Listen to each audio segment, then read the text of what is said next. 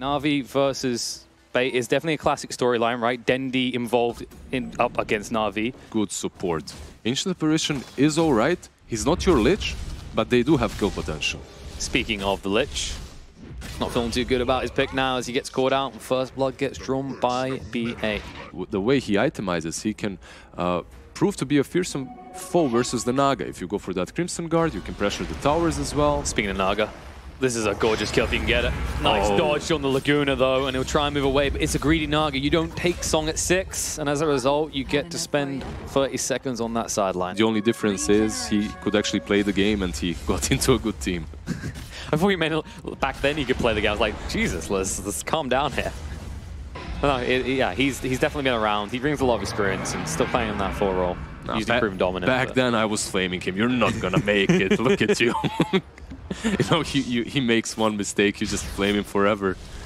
No. You just have to have like a friendly rivalry. Just let him know that you got someone where you didn't. And PO, the only place he's getting is back to base quickly as he's dead for 30 seconds. Nice rotation.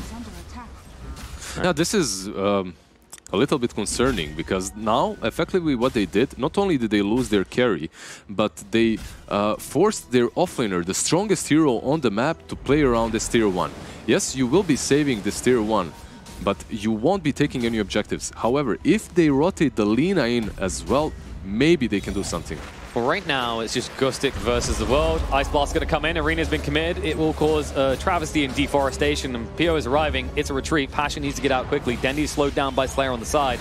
He's going to give his life for the cause. The problem is they've already lost the Lich. They'll lose the Rubik as well. Unlock it, pop the pipe. And he will wait. Even if his teammates are dying, he's like, no. No, I need to do the combo properly to look good, yeah. Dendi, he's going to do his combo properly. But there's the Arena going down. They're looking on Dendi. They don't have the damage, though. Pasha, he needs to run. There is no way you can run, no way you can hide. Reinforcements coming. The Chain Frost bouncing around unfavorably for the side of Bait, but there's the Terrorize to scare them away. It gives space. Dendi, even though he's netted up, there's no one to pursue. They scare away the Naga because he's hit up by the Curse Crown, and Magical needs to try and just beeline to the tree line and stay safe. But Ghostic, he sees an opportunity. He's like, you cocky son of a gun. The Stomp actually unintentionally connecting on the Crystallize. Now he wants to go for the double, like, little stun combo phrases, yeah, but he doesn't manage to do so. You don't want to skill it, you know. And then you get level 10, and you're like, do I get the talent, or do I skill my ulti? Speaking of ultis, he's getting the kills now. One of the best combos with this Mars. Oh, let's see. Stampede. Well, anything you want now that Mars doesn't have his combo. The Stampede comes in. Magical is controlled up. They're going to protect the time being. PO is locked in on the side. He will dodge out the Requiem and kill off Ilias, though. And Magical now needs to run for the high hills, but PO's going to keep on chasing. The Shadow Realm not enough. The stab in PO. He won't even give his life for this. The movement in Slayer. That was greedy. He wanted it with the Blink Strike, but it wasn't good enough. There will be a cleanup coming up from Mars, but now Pasha will give his life just for that measly kill on a Riki. Yeah. 4 for the price of 1. Remember, Naga. Farming. That's what matters. Farming. That's the play. You have Naga on the other side of the map still farming. That's something at least. You sacrifice your teammates for that very reason, right? It's like, I'm throwing you on the bus because I'll have a 4K net with these same things like Anti-Mage. Now the Stampede coming in, Ilias going to be left behind.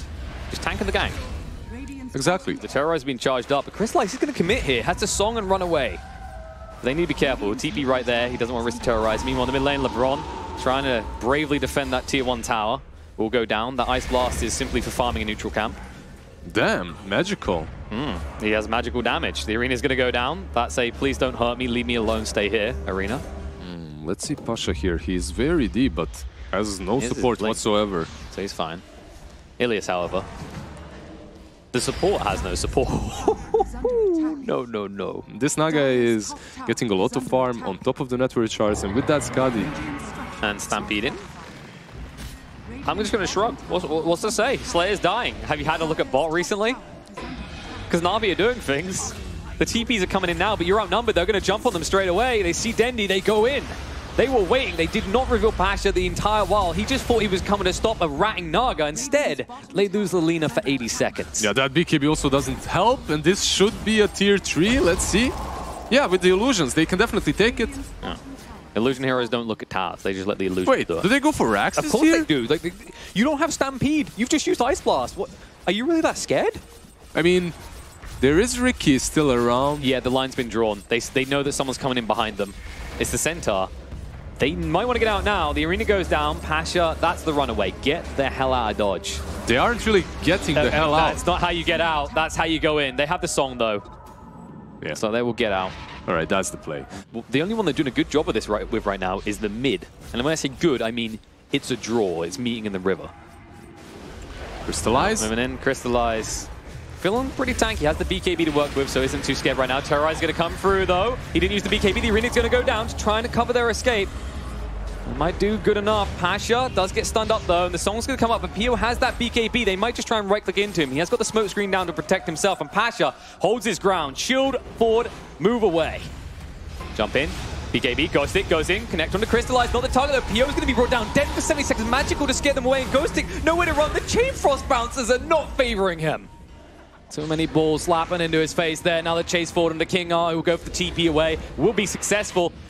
This time, tip, not on point that time. But as you said again, you don't feel like you need it because your Riki has all this mobility. He should be able to escape, in theory, with his own BKB.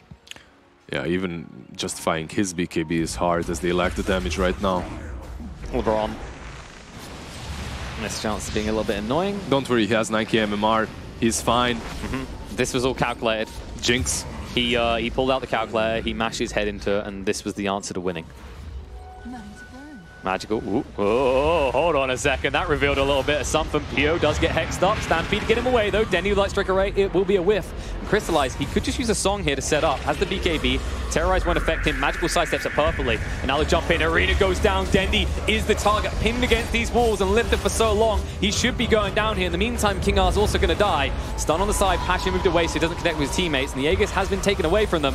Pio, he's melting due to this minus armor. The BKB still running for the moment, hunting on the Magical, and DENDI's been left behind by his teammates. BKB to try and reconvene with them, and the turnaround, the Hex is going to come out, the controller's good on the Pio, going to get him low, but blink away in time by Shadow Fiend means they can't find him. And DENDI, oh no, he had this experience before he went down once. Crystallize here again. Everyone is trying to ignore Naga, but you can't ignore her when she obliterates you this fast. And King R, this was his buyback, and he's going to probably go down again. They haven't got the mana to protect him, the smoke screen to try and help. The roots, who cares? Crystallize will stand there. Nice spear back, pinned against the wall. Ghost Stick being melted down, even with no mana. He feels the might of the Naga. Will be felled. 75 seconds on the sideline. Arena just for the kill on the Willow. Pluck that Pixie's wings. As she'll go down, dead for 90 seconds, and they can reconvene in the mid lane for a push if they want, because Crystallize is still alive and healthy. Yeah, that's a big win for Navi, obviously, and this team fight lasted for 2 minutes. Yeah, that's what we always like to see, is that kind of synergy you can have. And in the mid lane, Ghost Stick, no mana to walk with again. The one tree. They'll find it, but nice Terrorize to scare away the primary target. The arena's going to go down, though. They want this kill, and they'll be able to find it. This Ghost Stick, he gives up. He knows he's dead. No buyback. No way back in this 100 seconds. Yules, time to bomb out here. Pio can't get away quick enough as he gets caught in the Requiem and killed off. You're without 2 for a long time. Riki does have buyback, and you can bet your ass off Navi are going to force it. Yeah, he will have to use it here. I don't think you can defend with just the Lina, especially with the Yule setup. Let's see. There it is. But she's still going to be stunned up. She might just die before the Curse Crown goes off. It's just too much damage. DENDI cannot do anything here. He's dead for 2 minutes. No way back into this. It was just the illusions as well that took him down. Yeah. It's just like, it's one of those moments where Crystallize is probably just not even looking at his illusion anymore. He's like, I just attack click, buddy, you're done. Yeah. They just DC away. I didn't see a GG called or not. It's difficult for these heroes to become that one-punch man when you have an SF and a Bristleback. They're more like those that are slowly going to wear you down. You have the Bristle, you have the Dazzle, you have the SF, and that's probably their win condition. However, you are playing into a Necro who can sustain himself quite well throughout the game if he gets a decent laning stage, and that's where the game will be made or broken down for Navi. Right now, they're not really having the best time.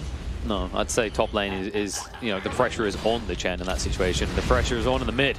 As Magical, he's like, okay, I have no choice but to fight you. But there's the raise. DENDI, he's calibrated his fingers now.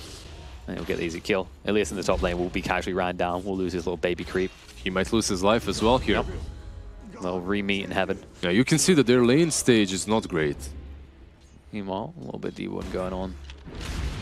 They're trying to rotate onto Magical. They've got multiple heroes here. They'll be able to slow him down. They're holding that cookie. He's got that scythe, but no one to use it on. So look at the kill. LeBron cheekily steals it.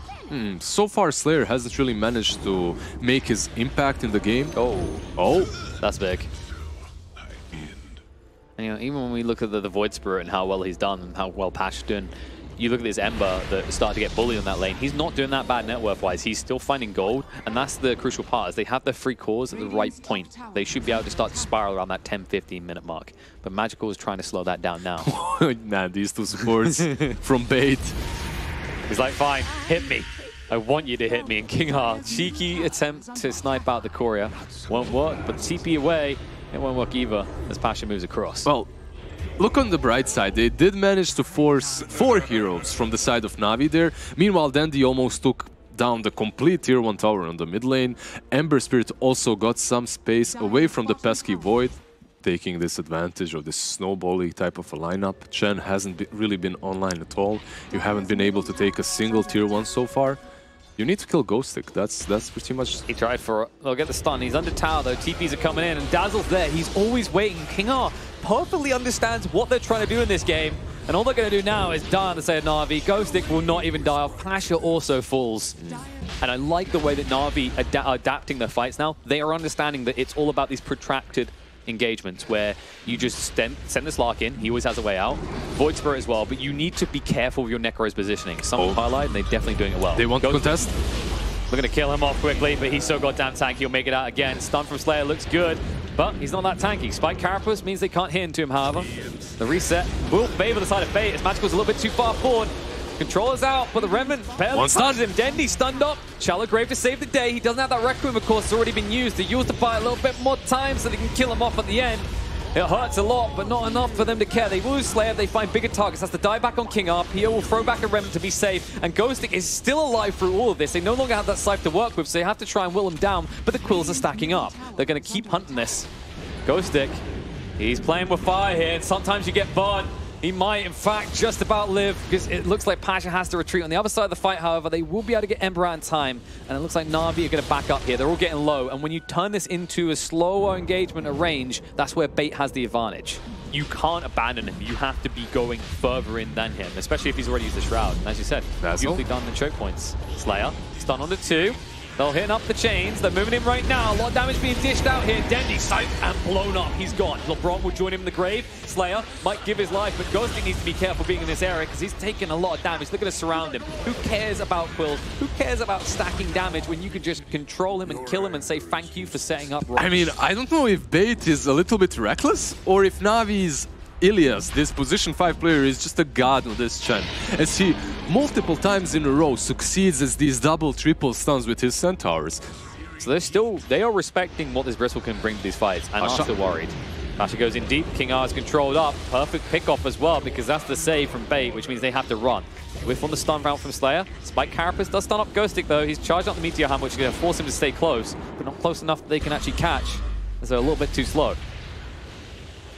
They will just back away. It looks like the tier 1 tower will be taken by Na'Vi, but they can't pursue for more right now. Crystallize. The turnaround opportunity. They go in on the Crystallize. Hannah got to heal him up. BKB charges straight in. Ghostic to be trolled up and brought down quickly. The Scythe thrown out, and he's dead for 75. They force the buyback out of the Dazzle, but not in time for him to actually save anyone. He might be able to save Pio, who's going to need some serious assistance. But the Yules, they interrupt him. They're going to get a second kill. The Kisses from the tree line. LeBron knows they have no Spike Carapace. He will at least find vengeance on the Magical. That was a forced buyback from the Dazzle. But they did manage to take down Necro at least. Let's see if Navi will stay around, perhaps try to get this tier 2 or fall back. They don't really have a lot of burst damage, and they're pouncing the Slark. It was a nice idea, but he just got healed so easily. Yeah, it was a ridiculous amount of sustain that comes out from Na'Vi. Now stuns out on a DENDI, in trouble, held in place, getting low, but KingHa is nearby. They actually need to snipe out this Dazzle. Time and time again, he's the factor they have to worry about. Nice catch. They cookie through into the Remnant, which controls him up. Shallow Grave's going to come out. KingHa is now dead, and the use control means that Shadow Fiend is not getting out of here in anything but a coffin.